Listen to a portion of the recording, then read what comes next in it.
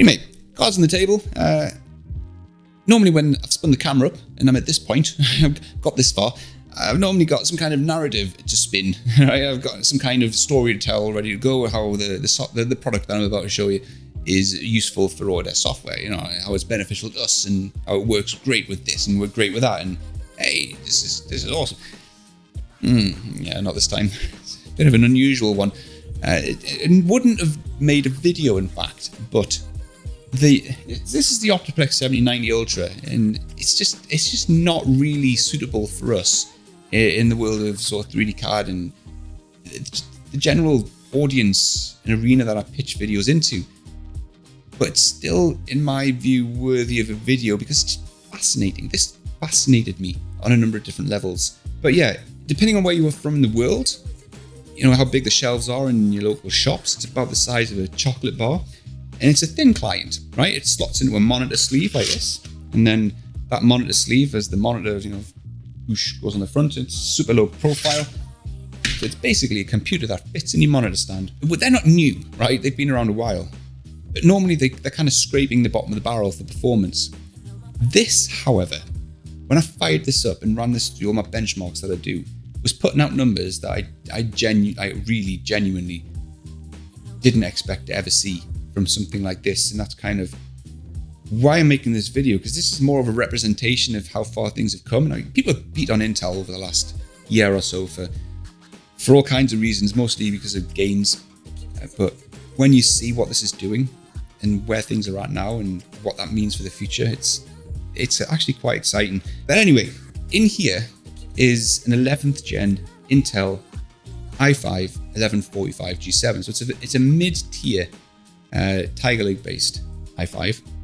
Apparently, some of the publications are saying that you can get these with the i7 version of that CPU family, which is the same i7 that was in the Latitude 9420 that I reviewed on the channel not too long ago. That's the i7 1185 G7, and also the XPS that I've got has the i7 1165 G7.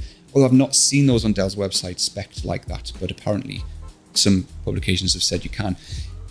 8 or 16 gigs of RAM and 256 or half a terabyte of PCI Express NVMe storage in here. Mate, we're talking specs sort of comparable to kind of premium thin and lights in that, which is all, again, well and good, but like, how does it perform in a little tiny wedged chassis like this? Like, surely it just can't be any good. And surely, you know, there's not a lot you can do with it. No, like, look at the ports on the bottom, right? You've got 2 USB-A's, all DisplayPort, Ethernet, right? You've got your power brick, USB-C, and then on one side, you've got USB-A. You've got Thunderbolt 4, right? That works with the Dell dock, although you can't power this using the Dell dock. You can just use all the devices and peripherals. And then you've got headphone jack. It's mental. And then if you use the monitor hub, which I would highly recommend that you do, you buy one of Dell's hub monitors.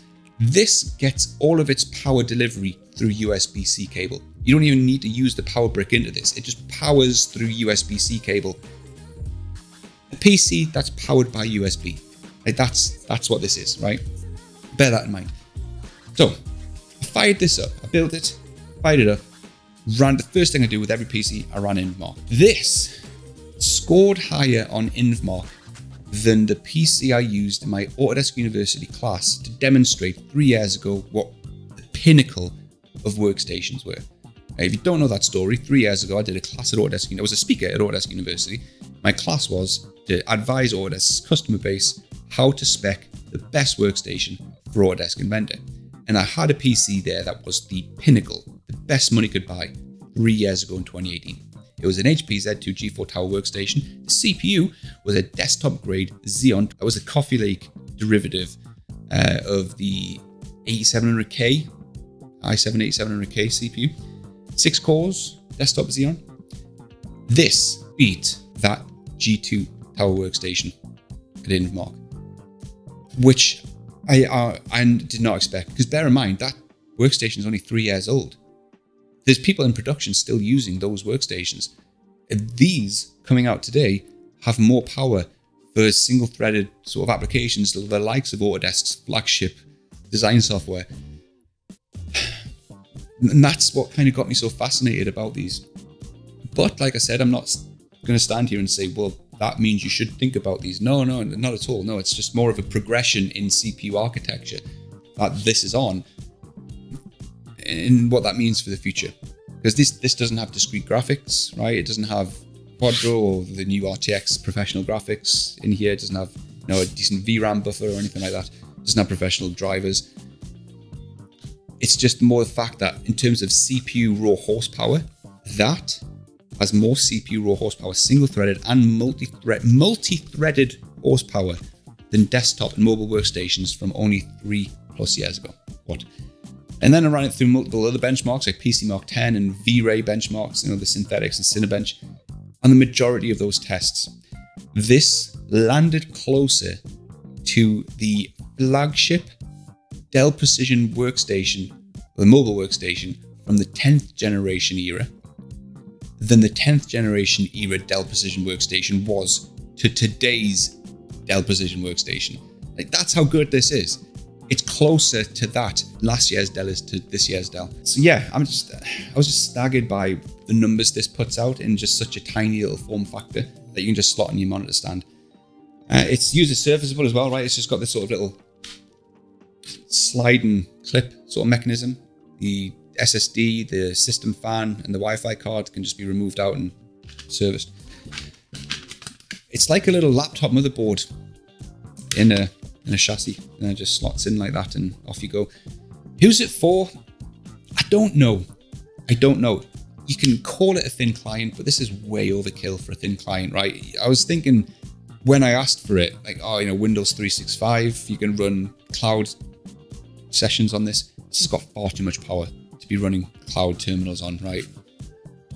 Possible VMs, maybe. You could maybe have it as a VM terminal, run off of, but then you'd have to run off external storage for VMs. I don't know. I don't know, but definitely not 3D card, right? Because of the lack of ISV support. But more to the point, it's the fact that this has that much power today, right? And that's how far things have come. You look on the Infomark leaderboard, you look at where this is on the leaderboard, and then you just start expanding everything below this. It's frightening. It's frightening what's below this on the leaderboard. But yeah, I just thought that was interesting. That's the OptiPlex 7090 Ultra form factor. I'd probably have this as just a PC just sort of in the kitchen, right? I don't know, in a kid's room or something like that. Just without any massive cables, without a tower, right? It's low form factor, minimal mess. That was and more power than really ever going to need for what something like this would be asked to do. But it's just mental how much you get out of that. And at the price point as well, so it's £700 for the i5 version, and then £200 for the monitor. So you're looking at around £900 for something like this, all in. It's not a bad deal. There you go. That's the OptiPlex 7090. If you're on a super old platform and you're thinking to yourself, yeah, I know. Right, that's all I've got. Thanks very much for watching Tech 3D. If you found that useful, do get subscribed if you're not already. Slam the like button and ding the notifications bell, and I'll see you all in the next one. Thanks very much. Toodles.